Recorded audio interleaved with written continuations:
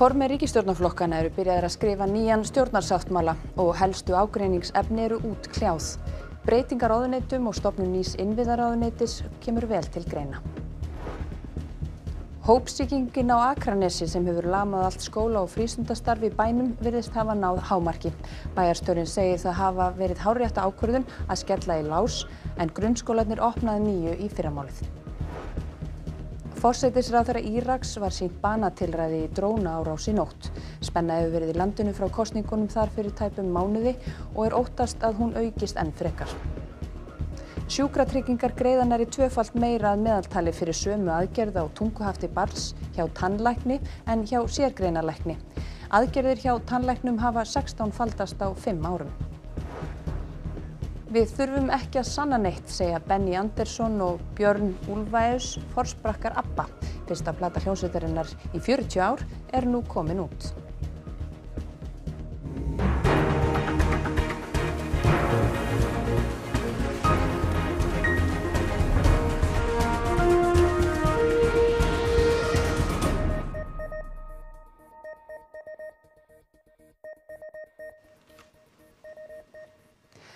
Gott kvöld.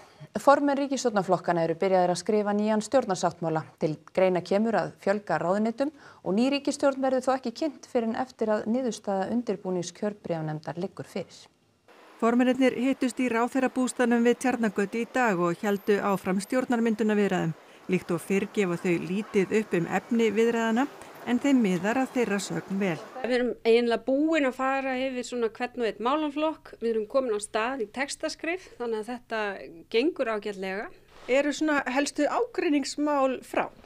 Já, ég myndi segja að við værum allavega komin til botns í svona vel flestum þeirra. Uppstokkun ráðherrastóla, tilfærsla verkefna milli ráðuneyta eða fjölgun þeirra, allt þetta kemur til greina. Við höfum verið að ræða tilflutning verkefna og þá fyrst og fremst út frá því hvernig við getum í raun og veru náð betri árangri í einstökum málaflokkum. Það eru ýmsar sviðsmyndir á borðinu. Það hefur verið svolítið rætt þetta mögulega nýja ráðuneyti innviða. Er það á borðinu, er þið að skoða það og hvernig myndi það líta út? Við erum að skoða svona ákveðnar útfærslur af breytingum til þess að undirstrika þær áherslur sem við viljum gera í málefnastarfinu og það tengjast bara þeim áskorunum sem að framtíðin svona kallar á. En þetta er svona heildrænt yfir bara allt kerfið það sem við erum að skoða. Það sem að eru sannarlega bæði áskorunir en líka skemmtileg tækifæri framundan í skapandi greinum, nýjum störfum, loftslagsmálum. Væri við þá að sjá fram á fjölgun ráðherrastóla eða bara breytingu? Það getur verið hvort sem er, já. Erum við að fara að sjá fram á algjöra uppstokkun ráðuneytanna, milli flokka eða verða einhverjir áfram í sínum ráðuneytum? Skulum sjá til. Undirbúningsnefndum rannsókn kjörbréfa á ekki von á að ljúka störfum fyrr en í fyrsta lagi í lok vikunnar. Ný ríkisstjórn verður ekki kynnt fyrr en að því loknu. Því að auðvitað er einn valkostur þar að það endi með einhvers konar uppkosningu og það væri. Við erum allan vön því að stofna ríkisstjórnir eftir kosningar en ekki fyrir á Íslandi. Ég útiloka það ekki ef vel gengur þessari viku að við sjáum til lands í lok vikunar. Á annað 100 manns í einangrun á Akranesi. 105 virk smit hafa greinst þar síðustu daga. Ákveðið hefur verið að grunn- og leikskólar á Akranesi verði opnir á morgun. Í einhverjum tilvikum verður þó lokað að hluta á leikskóladeildum vegna sóttkvíar. Á Vesturlandi eru alls 140 smit og vonast sóttvarnalæknir Vesturlands til að hápunkti bylgjunnar sé náð. Bæjaryfirvöld á Akranesi ákvað að loka grunnskólum, leikskólum, tónlistarskóla og öllu frístundastarfi á hádegi á fimmtudag. Rúmlega 1500 sýni hafa verið tekin. Þessi bylgja faraldursins sem skollið hefur á skagamönnum af fullum þunga hefur snert hverja einustu fjölskyldu nánast á skaganum og allt hófst þetta hér í gamla kaupfélaginu. Smitin brutust út fyrir rúmri viku eftir karaoke-kvöld á staðnum. Tölunum er annað fjölga en sem betur fer, þá virðist við vera búin að ná utanum þetta. Var auðvitað töluvert sjokk en það er magnað að finna samtakamáttin í samfélaginu og hvernig allir gripu strax í grímuna áður en það var orðið skylda og hvernig allir hafa sýnt samtakamátt og hvatt hvorn annan áfram. Á fimmtudag var leikskólanum Garðaseli lokað eftir að smit kom upp á yngstu deildinni. Síðan fóru þann dag allir starfsmenn á þessar yngstu deild í skimun ásamt öllum þessum litlu börnum og við höfum fengið það niðurstöður að öll litlu börnin okkar eru neikvæð ásamt starfsfólki en eitt foreldri í hópnum sem ekki hafði hugmynd að viðkomandi væri með smit greindist jákvæður. Yngsta deildin verður lokuð á morgun mánudag en leikskólastjórinn vonast til að starfsemi verði eðlilega á þriðjudag. Og það eru þetta ótti við þennan faraldur. Við vitum að jafnvel frískt fólk hefur veikst hastarlega en í þessum hópi smitara hér á Akranesi eru langflestir á aldrinum svona 18 til 30 ára. Það er uppistaðan í þessum hópi og mjög lítil veikindi. Langflestir sem hafa smitast á Akranesi í þessari bylgju hafa verið bólusettir. Hún var brött, kom öllum óvart held ég, en það sem ég held að sé mjög mikilvægt, það er enginn að gera það að leik sínu, að vera einhvers staðar í fjölmenni vitandi það að hann sé smitaður. Þannig að þetta er nú bara ein birtingarmyndin sem að við búum við, að fólk er í samfélaginu með smit og hefur ekki hugmynd það. En svona afdrifaríkt verður það. Og við þetta má bæta að leikskólinn Sólborg í Sandgerði verður lokaður á morgun vegna smita hjá börnunum og allt skólahald fellur einnig niður í 1. til 5. bekk í Sandgerðisskóla. Nokkur fjöldi ungra barna í bænum er með virkt smit. Börn frá 7. bekk og upp úr mæta í skólan á morgun og íþróttamiðstöð bæjarins verður sömuleiðis opin. Bólusetningar 5 til 11 ára barna gegn COVID-19 eru nú hafnar í Bandaríkjunum. Bæði börn og foreldrar eru ánægð með þennan áfanga og helst spennt fyrir að geta lagst í ferðalög á ný. Það getur verið gott að hafa stuðning víða þegar maður fer í bólusetningu. Tell them why you're excited to get the shot.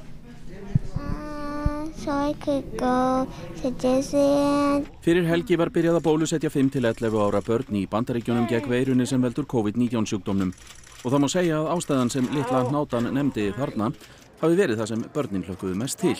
I really wanted to go traveling, so I took the chance. We go on trips a lot and my parents said that when I get vaccinated we can start going back to normal more. En þetta var ekki síður léttir þegar undirliggjandi sjúkdómar voru í spilinu. Jamie has a rare kidney disease, so it was even more important to keep her from contracting COVID. Börnin fá bóluefni frá Pfizer en fá aðeins 1/3 af þeim skammti sem 12 ára og eldri hafa fengið. Það á að veita 90% vörn gegn COVID-19. Sóttvarnastofnun Evrópu hefur ekki veitt heimild fyrir bólusetningu þessa aldurshóps þar, en það er til skoðunar. 90 smit greindust hér á landi í gær, meiri hluti utan sóttkvíar. Á miðvikudag taka nýjar sóttvarnaaðgerðir gildi með 500 manna fjöldatakmörkunum og gildir reglugerðin í 4 vikur. Þetta eru vægari aðgerðir en sóttvarnalæknir lagði til. Ingilef Jónsdóttir, prófessor í ónæmisfræði, sagði í Silfrinu í morgun að hún hefði talið betra að grípa til harðari aðgerða í skemmri tíma. Það að fara úr 2000 niður í 500, það breytir ekkit rosalega miklu, en jafnvel að fara niður í 200 eins og hann lagði til, það breytir heldur kannski ekkit rosalega miklu. Þannig ef vill mann á bylginni hratt niður, þá eigum við að grípa til mjög harðara aðgerða í skamman tíma til þess að stoppa, ekki að hafa þetta mallandi og þurfa að vera með aðgerðir meira og minna vaxandi fram yfir áramót. Þannig að mjög ströng, jafnvel bara 20 manna takmörkun, loka líkamsræktarstöðum, loka þessum stöðum þar sem að fólk er saman mjög þétt í 2 vikur og sjá hvort að við getum ekki stöðva bylgjuna þannig og síðan losa þannig að við kannski lifum hérna við betri aðstæður jól og áramót. Tilraun var gerð til að myrða Forsætisráðherra Íraks í drónaárás og aðsetur hans í nótt. Hann slapp ómeiddur. Spenna hefur farið vaxandi í landinu vegna óánægju stjórnmálaarms herskára Sjíta með úrslit kosninganna í október. Árásin var gerð með 3 drónum á aðsetur forsætisráðherrans. Það er á svokölluðu grænusvæði þar sem eru bæði opinberar stofnanir og sendiráð erlendra ríkja. Öryggissveitum tókst að skjóta 2 drónana niður, en sá 3. sprakk þegar hann lenti á forsætisráðherrabústaðnum og stórskemmdi hann. Ráðherrann sjálfur slapp ómeiddur en 2 lífverðir hans særðust. Forsætisráðherrann tilkynnti árásina í ávarpi.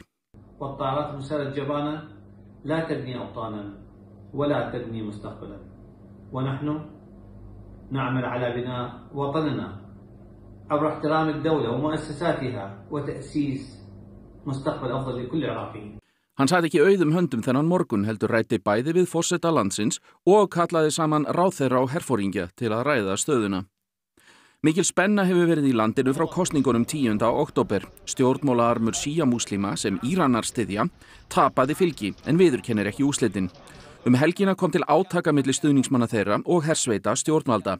Árásin á forsætisráðherrann talin birtingamynd þessa ástands þó að enginn hafi lýst yfir ábyrgð á henni. Öryggisráðstafanir í borginni hafa verið hertar og almenningur hefur áhyggjur. سوف يؤدي إلى إنشاء فراغ أمني، فراغ اقتصادي، فراغ خدمي، فراغ في كل شيء، وهذا يؤثر على الواقع السياسي للعملية السياسية. Sálfræðingar menntaðir í útlöndum eiga margir erfitt með að fá starfsleyfi hér á landi. Doktor í klínískri sálfræði efins að leggja í þá vegferð því óljóst sé hvaða kröfur þarf að uppfylla á sama tíma og þeir sem hljóta menntun á Íslandi fá undanþágu frá starfsnámi. Undanfarin ár hefur sálfræðinemum á Íslandi verið veitt undanþága frá starfsnámi til að fá starfsleyfi því starfsnám ekki í boði. Á sama tíma reynist það mikil þrautaganga fyrir sálfræðinga með menntun, starfsnám og jafnvel starfsreynslu frá útlöndum að fá starfsleyfi hér á landi. Það er erfitt bara að komast í gegnum þetta ferli og margir sem að standa í stappi bara mörg ár eða bara leggja í það hreinlega ferlið. Það tók sálfræðing sem Fréttastofa ræddi við 8 til 9 ára að fá starfsleyfi hér á landi. Hún þurfti að láta þýða 100 blaðsíðna sem kostaði mörg 100.000. Á endanum fékk hún leyfið. Annar sálfræðingur með doktorspróf frá Bandaríkjunum segir starfsleyfi þaðan engu breyta. Ég þarf eiginlega að gera það upp í sjálfa mig hvort að þetta ferli sé þess virði að leggja í það og eftir hryllingssögurnar hjá fólki sem að koma heim þar sem að menntun véfengd og reynsla véfengd og svo þetta nýjasta útspil hjá þeim að minnka kröfur á þá sem eru útskrifaðar á Íslandi og taka ekki einu sinni tillit til okkar sem að erum kannski einmitt sprenglærð og með mjög marga starfsreynslu tíma og svona annað sjónarhorn kannski, aðra áfanga og öðruvísi vinnu. Ég vann með unglingum sem eru í fangelsiskerfinu í Bandaríkjunum og ég held við séum ekkert mörg hér með þá reynslu heldur. Þannig að það er svona svolítið leiðilegt að vera búin að fara í gegnum allt þetta ferli, fá að heyra í grunnnáminu, farið út ef það hefur tækifæri á þá er svo gott að fá fólk með alls konar, menntun og reynslu inn og svo fær maður eiginlega bara þessa tusku í andliti þegar maður ætlar svo að koma heim og kannski gefa eins tilbaka. Ester hefur sótt hjá alþjóðlegri stofnun sem tekur bandaríska starfsleyfið gilt en næg eftirspurn virðist vera eftir sálfræðingu. Í auknum mæli eru bæði stofnanir og sjálfstætt starfandi að leita eftir sálfræðingum. Biðlistar aukast og lengjast og þannig að það allsstaðar verið að kalla eftir sálfræði þjónustu og sálfræðingum í vinnu en mér skilst, ég veit á sumum stöðum þá bara gengur illa að ráða. Ófrísk kona lést nýverið í Pólandi eftir að hafa verið neitað þungunarrof. Andstæðingar strangari laga þungunarrof sem tóku gildi í fyrra segir lögin eiga þátt í dauða hennar en stjórnvöld hafna því. Mikil fjöldi fólk safnaðist saman á götum Varsjár í Pólandi í gær til að mótmæla lögunum umdeildu. Í þetta sinn snerust mótmælin andlát 30 ófrískrar konu, Ísabellu. Hún óskaði eftir þungunarrofi á 22. viku meðgöngu vegna galla í fóstri. Ekkert legvatn var í fóstrinu og því nærðist það ekki. Sjúkrahúsið neitaði að rjúfa þungunina fyrir en hjarta fóstursins væri hætt að slá. Meðan beðið var eftir því, lést Ísabella úr blóðsýkingu. Hennar hefur víða verið minnst frá því tilkynnt var andlátið, en því jafnframt haldið fram að úrskurður stjórnarskrárdómstóls að fósturgalli væri ekki næg ástæða til þungunarrofs hefði valdið dauða hennar. Sjúkrahúsið segist hafa gert allt til að bjarga lífi bæði móður og barns. W momencie przyjęcia pacjentki wyznaczniki stanu zapalnego nie były tak rozwinięte, żeby podejmować jakieś histeryczne ruchy. Mótmælendur rifjuðu upp annað mál konu sem lést eftir að hafa verið neitað þungunarrof. Sú kona hét Agata. Zmarły, bo ciąża była dla polityków, dla lekarzy najważniejsza. Izę i Agatę zabiła polska ustawa antyaborcyjna. Stjórnvöld vísa þessum ásökunum á bug. Wyrok Trybunału nie zmienia niczego w odniesieniu do życia lub zdrowia matki. Jeżeli życie i zdrowie matki jest zagrożone, życie lub zdrowie matki jest zagrożone, to nadal przerwanie ciąży jest możliwe i nic się tutaj nie zmieniło. Sólveig Anna Jónsdóttir segir starfsfólk Eflingar hafa hrakið sig úr starfi formanns. Farið hafi verið fram gegn henni með ofsakenndum hætti og fáir hafi orðið fyrir jafn grófum árásum. Ég hugsa að fáar manneskjur hafi á síðustu árum þurft að þola jafn ótrúlega ósvífnar bara atlögur að persónu. Ég hef verið kölluð eins og flestir kannski vita náttúrulega þjófur. Það var lengi því haldið fram að ég væri að ásælast sjóði félagsins til þess að nota í annarlegum tilgangi. Auðvitað bara helber lygi. Ég hef verið kölluð peð, strengjabrúða og svo framvegis. Þetta hefur náttúrulega gert það að verkum að innan skrifstofunar þar kannski í vissum hópi starfsfólks ríkti svona þessi stemning að það mætti raunverulega segja mig bara hvað sem og það mætti svona að beita sér gegn mér með mjög grófum hætti og ég hef náttúrulega og ég sé eftir því umborið og látið mig hafa ýmislegt inn á skrifstofunum bara strax á fyrsta degi. Og það má nálgast silfrið í heild sinni á rúv.is, í RÚV appinu og í spilaranum RÚV. Fjöldi aðgerða sem tannlæknar gera á tunguhöftum barna hefur 16-faldast frá árinu 2016. Ríkið þarf að borga nærri 2-falt meira fyrir aðgerðina hjá tannlækni en hjá sérgreinalækni. Undirskriftasöfnun í gangi meðal foreldra vegna skoðunar embættis landlæknis á tunguhafta aðgerðum. Fjölgun tungu- og varahaftsaðgerða verður skoðuð og faglegur bakgrunnur með það fyrir augum að embættið útbúi klínískar leiðbeiningar. Athugunin var til þess að tunguhaftsetrið hætti tímabundi starfsemi eins og fram hefur komið í fréttum. Stíf vara og tunguhöft geta gert kornabörnum erfitt með að taka brjóst og munu stíf höft geta haft neikvæð áhrif á tal og svefn. Á Facebook og Instagram að finna lýsingar á afar óværum ungbörnum sem eftir aðgerð hafa gjörbreyst og lýsa foreldra skilningsleysi heilbrigðisstarfsfólks á orsök vandans. Nú stendur yfir undirskriftasöfnun á netinu. Þar segir að þrátt fyrir rannsóknir og jákvæða reynslusögur foreldra líti margir læknar á tunguhöft sem tískubólu. Svo segir, hvetjum sjúkratryggingar og embætti landlæknis til að hlusta á foreldra og við styðjum við bakið á tannlæknum. Ríkissjóður greiðir nánast allan kostnað við aðgerðirnar á börnum í gegnum sjúkratryggingar. Aðgerðum hefur fjölgað 250% frá 2016 til 2021 samkvæmt tölum frá sjúkratryggingum. Hjá sérgreinalæknum sem eru aðalega hálsnef- og eyrnalæknar hafa árlega verið gerðar 129 til 363 aðgerðir síðan 2016 til októberloka á þessu ári.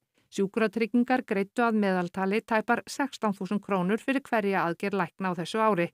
Algert stökk hefur orðið í fjölda aðgerða tannlækna frá 2016. Það ár voru gerðar 15 aðgerðir. Á þessu ári til loka október hafa verið gerðar 236 aðgerðir. 17 stofur hafa gert aðgerðirnar en helmingur þeirra aðeins eina. Tunguhaftsetrið hefur gert 42% allra tannlækna aðgerða frá 2016. Hver aðgerð hjá tannlækni kostar rúmar 28.000 krónur. Það nálægt því 2-falt hærra en læknar fá fyrir sama verk. Í svari sjúkratrygginga segir að stofnunin hafi möguleika á að beina aðgerðum til þeirra stéttar sem eru ódýrari og að verið sé að skoða verðlagningu tannlækna í tengslum við samningsgerð við þá. Fyrsta ABBA-platan í 40 ár nú komin út. 2 af meðlimum sveitarinnar segja aðeins hafa staðið til að gefa út nokkur lög en þau hafi óvart orðið að plötu. Engin ótti fylgi þessu enda hafi hljómsveitin ekkert að sanna. Síðasta plata sænsku hljómsveitarinnar ABBA The Visitors kom út árið 1981. Það að segja þar til á föstudaginn þegar platan The Voyage kom út á streymisveitum.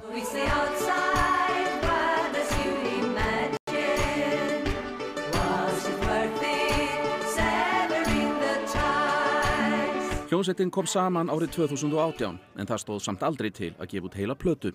We enjoyed those. We thought they were really good, so we said maybe we should do a couple of more. And we did. And then we said maybe we should do a few more. So we have an album. It's emotionally very difficult to grasp actually that we did what we did. It's dawning on me now that it's actually happening, you know. Þeir hafa ekki áhyggjur af því að þetta skemmi minningu aðdáendana. We don't need to prove anything here. I don't think we're taking a risk because if people think that we were better 40 years ago, fine. And the ladies were so happy. Yeah. As were we, of course, but the ladies, they can still do it. Konurnar, Agneta og Frída, settu það einmitt sem skilyrði fyrir þáttöku að þær þyrftu ekki að koma í viðtöl.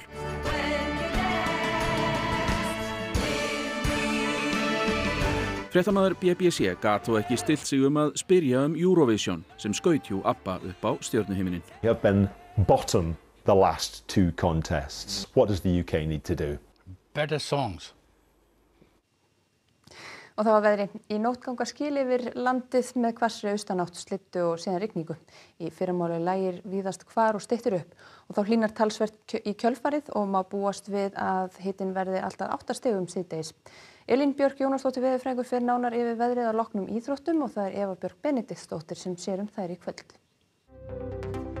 Nordic Championship mótið í dansi fór fram í Hafnarfirði í dag og keppendur sýndu glæsileg tilþrif. 4 leikir voru í ensku úrvalsdeildinni í fótbolta og stjórarnir í sömu deild fá að fjúka hver á fætur öðrum.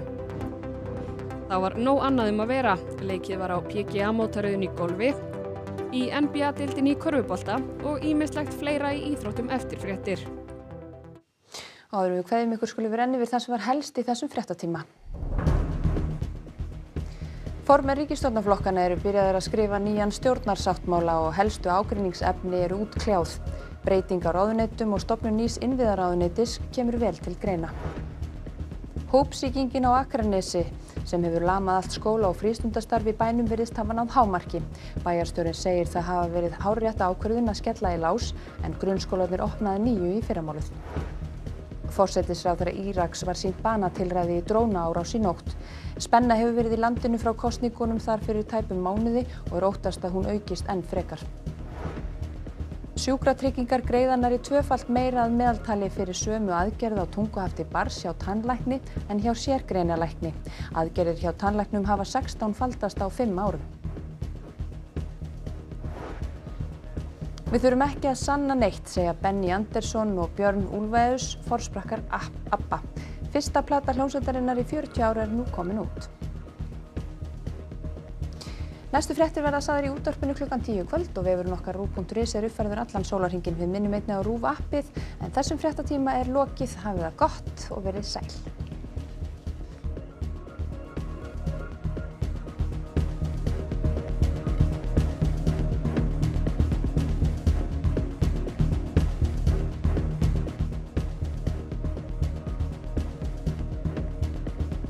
Á RÚV í kvöld.